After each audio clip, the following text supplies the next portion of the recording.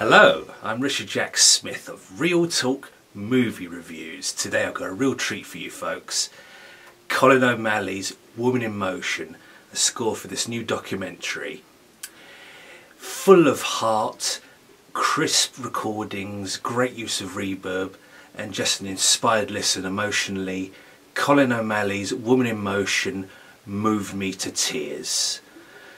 In the track Meeting MLK, I became misty-eyed, which rarely, if ever, happens when listening to modern movie music. O'Malley first took me by surprise when I heard his music for the Superman Returns video game. Astonishing work there. Indeed, throughout Woman in Motion, he's branching out and creating many fascinating ideas.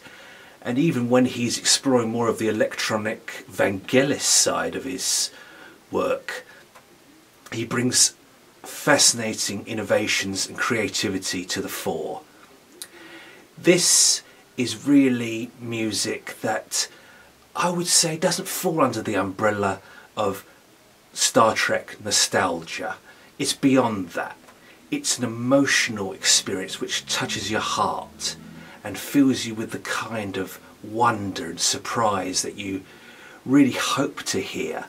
So often I read reviews of scores that are 5 stars, glowing. I listen to the music and there's something missing. But musical taste is subjective, and it's important to remember that what may move me may not move someone else, and vice versa. But when it comes to Colin O'Malley, I can feel in his fanfares, in his themes, leitmotifs, and the little secondary ideas which sprinkle out of that he's an extremely talented and creative individual. I loved the 2 times that I've listened to Woman in Motion, and I know that I'm going to be listening to it a great many more. This is a fantastic score, stunning detail in every area. It feels like a score that was across the ages. We get a little bit of 80s electronica, which, as I say, never feels out of place because, well, you can remember the Star Trek movies that were made during the 80s, and some people do believe Star Trek II Wrath of Khan was the best Star Trek movie. I differ in that opinion. I have other favourites, but it still puts you in that mindset. And also the orchestra and the choirs are very, very good here, recorded crisply. Not a note or a phrase that feels off in any part of it. I love this score. Now, it's an interesting trend in 2021 in that so far the scores that I have scored very highly, I was kind of on the fence whether to give it 4 out of 5 stars or 5 out of 5 stars. Well, I can say Woman in Motion by Colin O'Malley deserves every one of its 5 stars in this rating that I'm going to give it. I give it 5 out of 5 stars.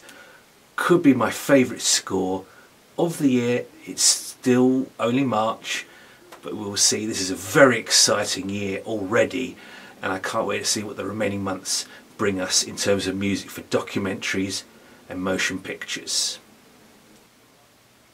This week's mini review: Raya and the Last Dragon by James Newton Howard.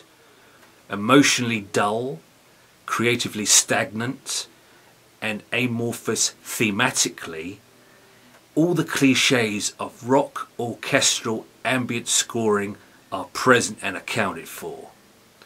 As one track title suggests, this music is definitely running on raindrops. Obnoxiously loud, deviations in tone? Check. Distracting percussive and choral elements? Check again. Under the COVID lockdown measures currently in place at the time of this video, some might cherish the idea that Howard has a new score out. Personally, I'd rather spin his superior work on Outbreak and Smile.